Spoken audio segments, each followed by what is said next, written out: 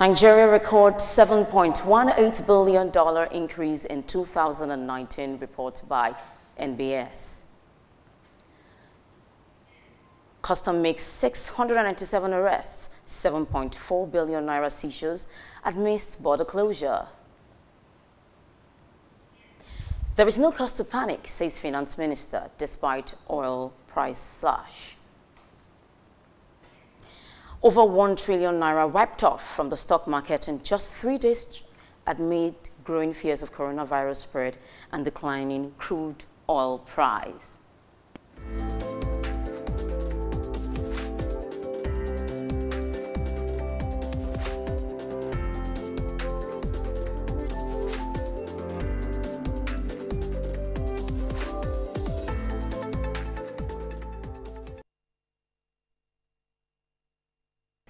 Well, thanks for joining us on today's business. I am Mercy Frank. Today we're going to bring you the current trends and what is happening in the economy. I know you're expecting to see David Babu DK. He's a little bit under the weather, but don't worry, he'll be back shortly. I have to start with what we have in the current market today, and we'll start from a recent report about Nigeria's economy. Now, the latest ICAEW economic report has described Nigeria's economic performance as being sluggish and weighing heavily on West and Central Africa's prospect, with regional growing rising only marginally to 3.1% in 2020. Now, the Institute of Chartered Accountants in England and Wales latest report on economic updates in Africa for first quarter of 2020, which was released yesterday, says the low oil price may further prompt the federal government to impose additional foreign exchange restrictions.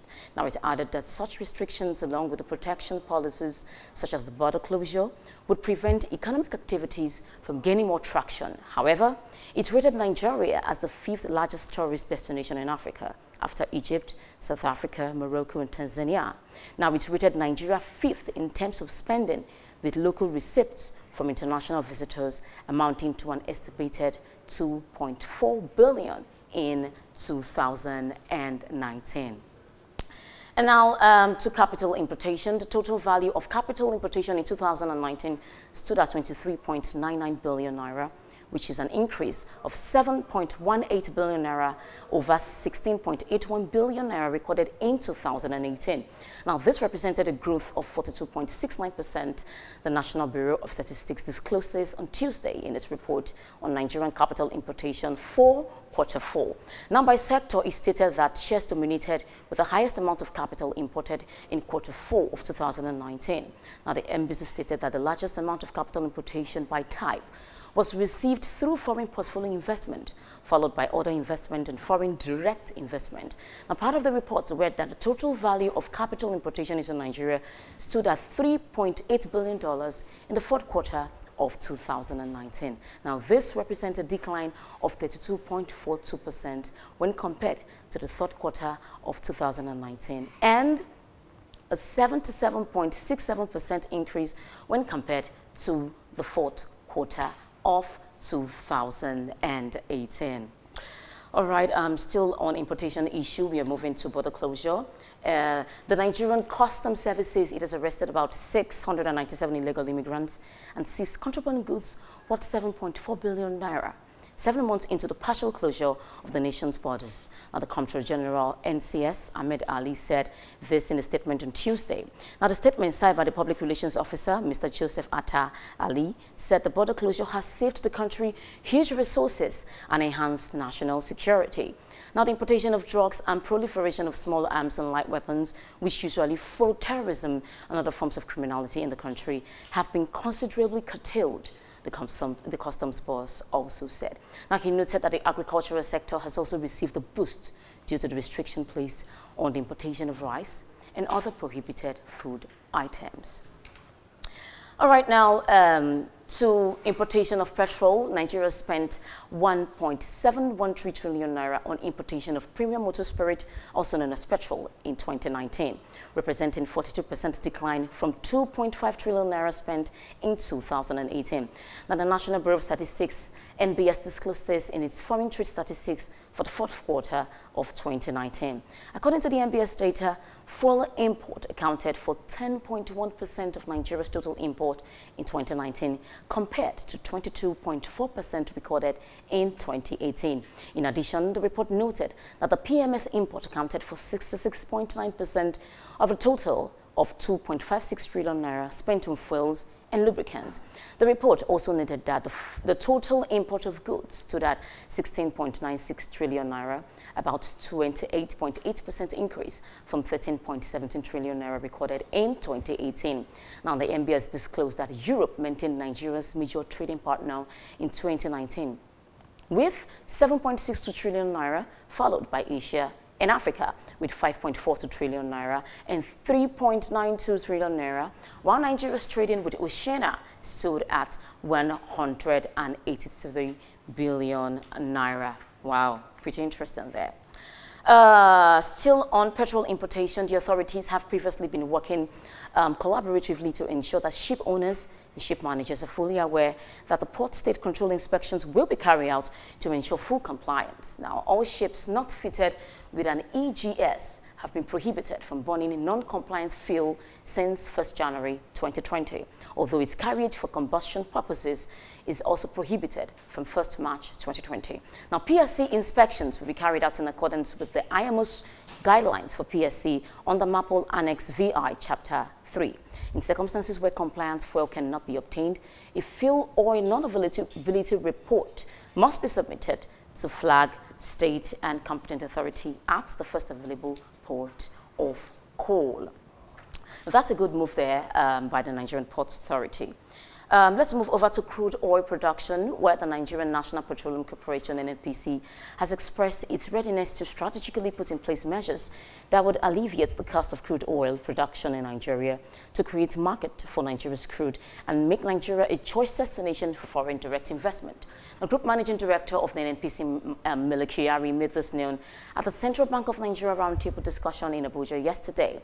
Now, Malam Kyari stated that at the moment, the cost of crude oil production in the country was within the range of $15 to $17 per barrel, adding that some leaders in the industry, such as Saudi Arabia's cost of production, is between $4 and $5 per barrel.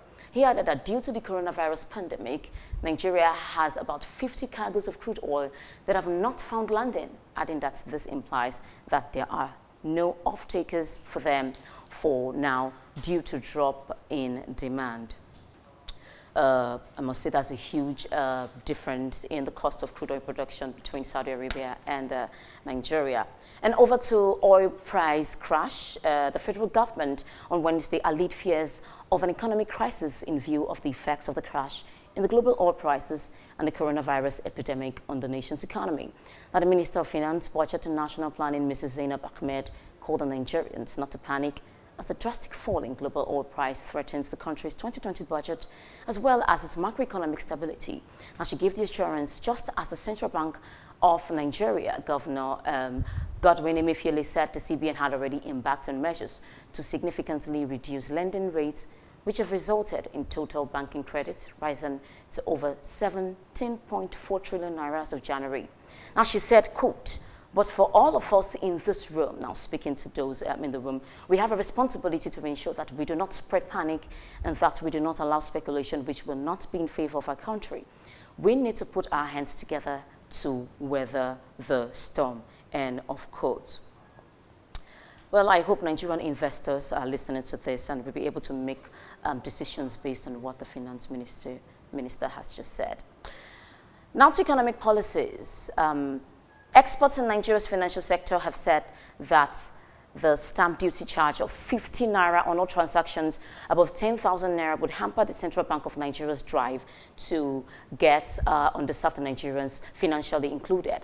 Specifically, Head of Tax and Corporate Advisory Services, PricewaterhouseCoopers, Nigeria, Taiwo Oyedele, said the provision of the Finance Act 2019, which requires the payment of 50 naira, one-off duty, and electronic receipt and transfers of amounts above 10,000 naira, was unnecessary. Now, speaking at the ACCA CTI and Finance Act Interactive Forum in Lagos, he said though the provision aims to correct the issue of stamp duty charges transferred to customers by merchants, it has placed the burden on poor Nigerians who are not merchants but are charged 50 naira when they received amounts above 10,000 naira. And now to Central Bank of Nigeria. The CBN has extended the Nigeria Uniform Bank Account Number, that's the NUBAN, to all the financial institutions under its regulation. Now, the bank disclosed this in a circular posted on its website on Wednesday. Now, it stated that the extension of the NUBAN to office would take effect from April 2020, with a deadline of March 15, 2021 for full compliance, after which appropriate sanctions will be imposed for contraventions and non-compliance. The circular noted that in furtherance of its mandate, the development of electronic payment system in Nigeria, the CBN issued the revised standards on NUBAN for banks and other financial institutions for the efficient operations of electronic funds transfer and check clearing operations by DMBS and OFIS. All right, let's move over to infrastructure, where we're hearing that the amount required for maintenance of the federal routes in Nigeria annually is at 125 billion naira, and not 36 billion as allocated for capital budget in the 2020 appropriation bill. The Federal Road Maintenance Agency on Tuesday, according to FEMA, the capital releases to the agency has been inadequate. But despite this, about 5,000 kilometers of federal roads were fixed and maintained by the organization in 2019. The managing director of FEMA, Nuruddin Rafindadi, said this while playing host to the Senate Committee on FEMA led by its chairman, Senator Gershom Abasi. Rafindidi said ideally 125 billion naira will be required every year to maintain all the federal roads as much as we would want to maintain them, putting into consideration the asset value of roads and bridges across the country. From infrastructure, we just move over to SEC. The Securities and Exchange Commission has expressed worry that credit to agriculture sector in the last 10 years remains as low as 5%, severely hampering the sector's growth in no small measures. It said only the capital market has the capacity to unlock better access to credit and finance for the sector through innovative financing structures and products. Now, SEC further said that the same scenario is playing out in the national's mineral sector, when minerals are presently dug up on a subsistence basis and sold in markets around the world in a disorderly fashion. The acting director general of SEC, Mrs. Mary Uduk, disclosed this yesterday while briefing journalists on the Commission's planned international conference for the Nigerian Commodities Market 2020, slated for Monday in Abuja. Uduk, however, stressed that despite the credit limitations, agriculture remained an important part capable of delivering on the country's food security needs, providing jobs, and increasing the country's foreign exchange earnings. That's a pretty good story there. Now, still on agriculture, we move over to livestock. 60 years after the suspension of registration of cattle, sheep, and goods coming from neighboring countries, the federal government has disclosed plans to reintroduce the policy to curb spread of livestock disease across the country. It also unveiled plans to review government policies with regards to movement of cattle, sheep, and goods between Nigeria and neighboring countries. The Agriculture Minister Sabo Nanono, while speaking at the inauguration of Government Council of the Nigerian Veterinary Council 5 years after the previous one was suspended, said the ministry was taking steps to reintroduce the registration to be able to track the movement across the country. He mentioned that foot and mouth disease is usually more endemic between the month of October, February, and March, which is the time the livestock move from the north to the south. He charged the veterinarians to be more proactive in responding to this disease. I do hope they are listening to this, because I don't think we want to move from coronavirus to dealing with diseases in the livestock. You know, we eat them. All right. Let's move over to food security. As the senior policy advisors across sub-Saharan Africa have asked governments of countries in the sub-region to prioritize food and nutrition security, affirming that it is key to economic development and prosperity of any nation. According to them, it is not enough to only talk about food security, but it must be complemented with nutrition security to ensure a robust growth of the economy. They said making agriculture more nutrition sensitive ought to be promoted as a sustainable solution to the triple burden of malnutrition facing African countries. Now, the Executive Director, AREC, Professor Njuguna Ndugu, during a press briefing, pointed out that providing biofortified foods to tackle the challenge of malnutrition is only a temporal measure, but there is the need for holistic approach in producing stable foods that are rich in nutrient and content. All right, we have more for you. After this break, we'll bring you more events and happenings in the business world. Don't go anywhere, please, to stay with us. Deliberations on the loan request report were supposed to have held on a different day from the day it was submitted, but the President of the Senate, Ahmed Lawan, insisted it should be debated immediately as the document might get to the press before it is deliberated in plenary. This is supposed to be our document. It's not a public document yet until we consider the document before it becomes public. Now, following agreement among lawmakers, the document be deliberated on, Chairman of the Senate Committee on Local and Foreign Debt, Clifford Odia, went ahead to present the committee's report. The proposed project in the Ministry of Power, Transportation, FCT, Works and Housing, Mining and Agriculture, and Humanitarian Affairs, Disaster Management, and Social Development are mostly ongoing projects and programs, irrespective of which funds have been spent in the past, including loans. Minority Leader Einaya Baribe called for a line-by-line consideration of the document to ensure that loans are only obtained to fund economically viable projects. It is when we get to the point of looking at each one of them that we will now determine which of these projects would help in growing our economy. We in the National Assembly and also in the Executive have not been tracking the utilization of these loans to make sure that they are invested in the right places where revenue can accrue. His request was flatly rejected by the President of the Senate, who insisted that the process is not in tandem with legislative practice in the Senate. The reason why reports of committees come to the General House is so that we can make our inputs into those things. Now, we want to make our input and we're being shut out. We're just being told either pass or not pass. And I think that that is not very, very good for the economy of this. Minority Leader, I don't want the discussion on this loan to degenerate into partisanship. The disagreement continued, leading to a closed-door session which lasted for an hour, after which the request was approved. However, Lawan promised that the Senate will carry out oversight activities to ensure that the loan is used for the projects attached to them. As at September 2019, Nigeria's entire debt profile stood at 26.9 trillion naira. This has raised concerns on the dangers ahead for future generations.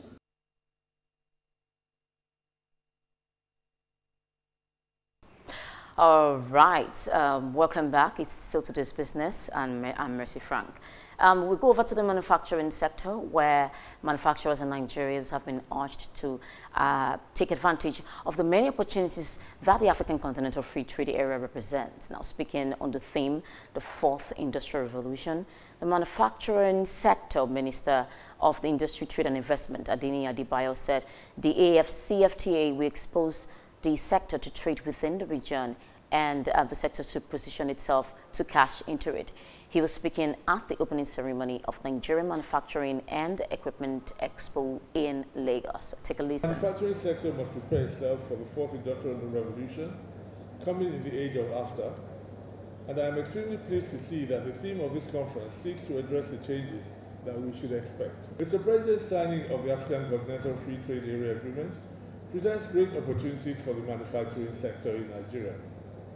We have an opportunity to extend our reach across Africa, where we are already exporting commodities such as fast-moving consumer goods, cement, and even fintech.